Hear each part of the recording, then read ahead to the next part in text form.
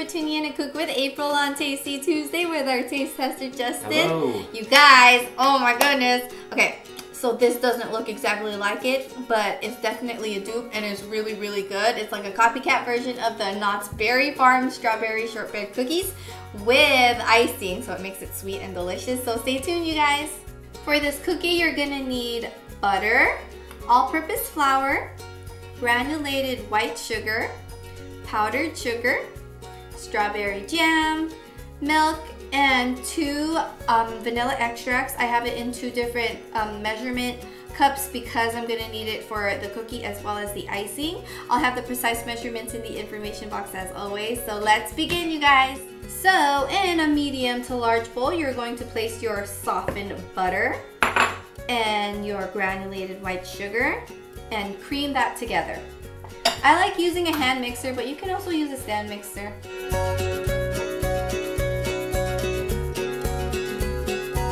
Now you're ready to add the vanilla extract and mix.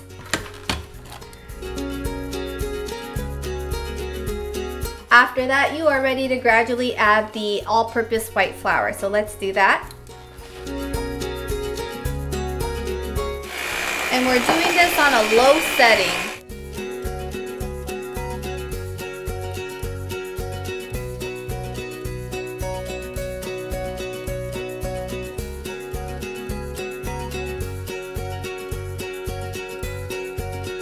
You guys, I'm wearing gloves simply because I have like press-on nails. As you can see, this is now dough. You can just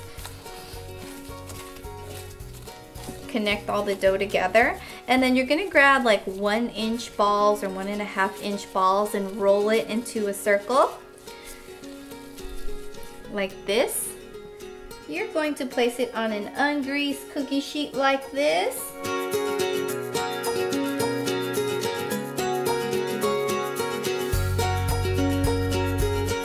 Now that we have rolled up the balls, instead of using my finger or my thumb, you can use your thumb if you want, but I like using a 1 teaspoon measuring spoon, and I like pressing down like this.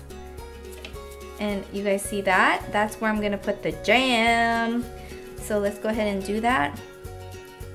Just press down, and that's where the yummy jam is gonna get to. It's like a little cup. I made it a little container for jam. So now you're gonna fill up that little area with the jam. Try not to do too much, but I'm that type of person who goes a little crazy, so I'm gonna try my best not to put too much.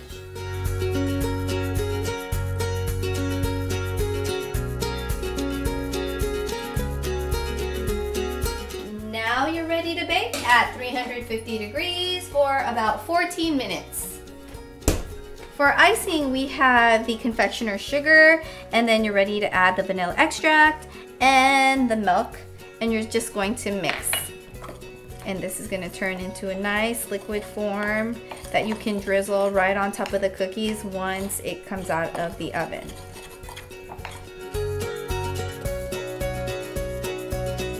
The cookies are ready, and now you're ready to just add a little bit of that glaze right on top of the cookie.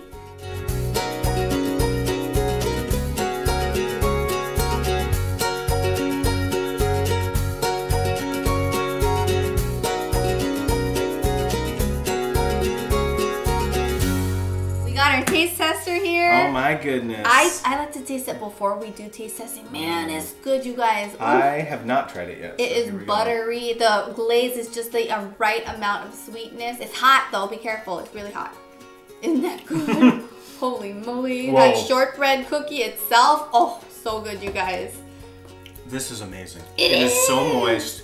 I wasn't actually quite sure what you were making while you were making it. I know. Because I don't know, but then once I saw the jam go in, I was like, oh, I've had those before. Yeah, I didn't know what they're called. Like I call them Knotts These Berry are delicious, Farm. and they're warm. Ooh, yeah. And they're like melty with the drizzle on it. Honey, delicious. Yes, I even got some for Liam's teachers. Hope they like it. This is a very, very good holiday recipe. Like to give as a gift or something. It is because it's, I don't know, it looks festive. You know what I mean? Like anything that looks red or pinkish, like or green. Yeah. You know, something like that. Totally. It's very festive.